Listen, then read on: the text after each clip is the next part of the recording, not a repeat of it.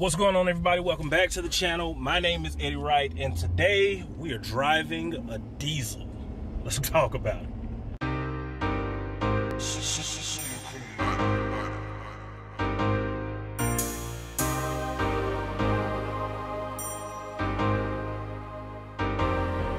What's going on, everybody? Welcome back to the channel. Today we're doing our due diligence in the research category. We already know that diesel is probably going to be the next best thing we're going to need when pulling stormtroopers. So today we went out, we called a great friend of ours to give us a run around, but more or less he gave us the keys to a 2017 Super Duty Ford F-250, as you can see from the logo here. So what I'm doing, taking it on a test drive, I'm going to talk about what I feel, how I feel, what a diesel's like, and I'm going to do this for all major brands before I make my final decision, if there's a final decision to make here in the next couple months. So today we're talking Ford, we're talking torque, we're talking power. My first impression, this is a 2017 XLT Ford Super Duty F-250 4-door. First off, this is very comfortable, heated and cooled seats, very nice in the feature department, although I don't think I need all the features, just a few of the minimal ones. Just to have them and knowing what the vehicle is capable of is one of the most important things.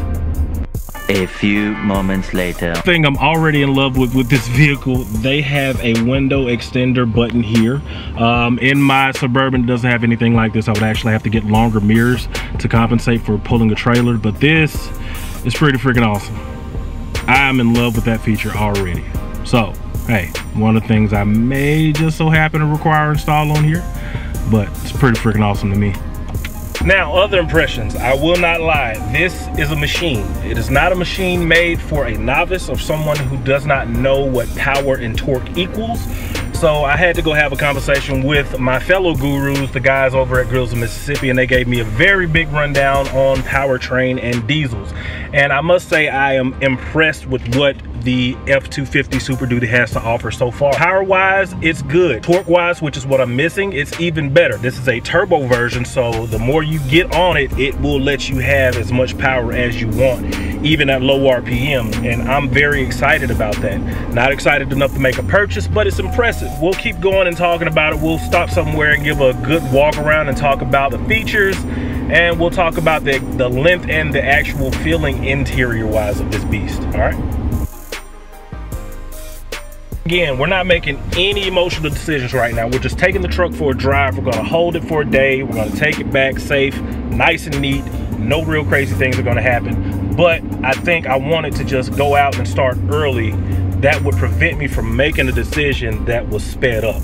I'm not in any type of pressure right now to make these type of decisions. Everything's going good with the barbecue, with the competitions and everything else, so I'm just planning ahead. And when making decisions of this caliber, with a vehicle of this stature, literally of this stature, this is a big vehicle, you want to take your time and you want to make sure you're making the right decision for what you're going to be doing. And for me, this is going to be still a part-time thing. I'm not a full-time barbecue guy, so having something that I'll be able to sit and it still retain value and it's not going to be in any type of danger on a constant occasion, I think it's going to be a benefit to me.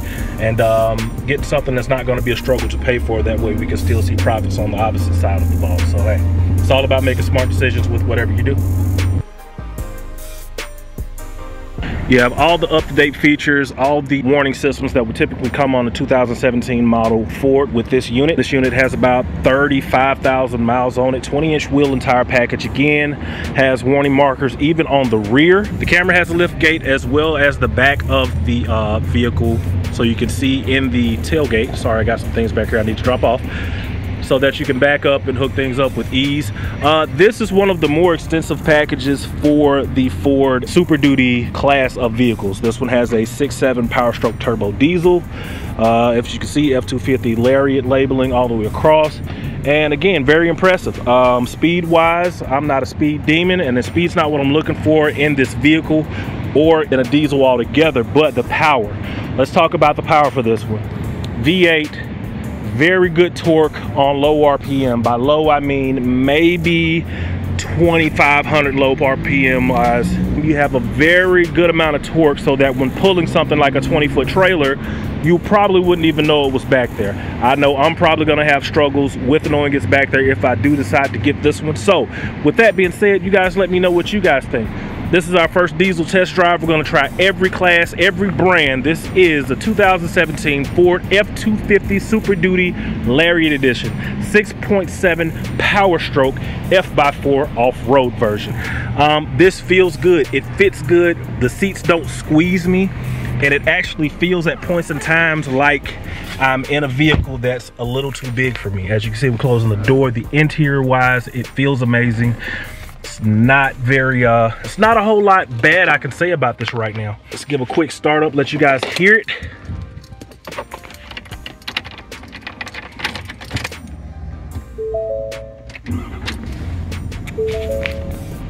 That's gonna take some getting used to.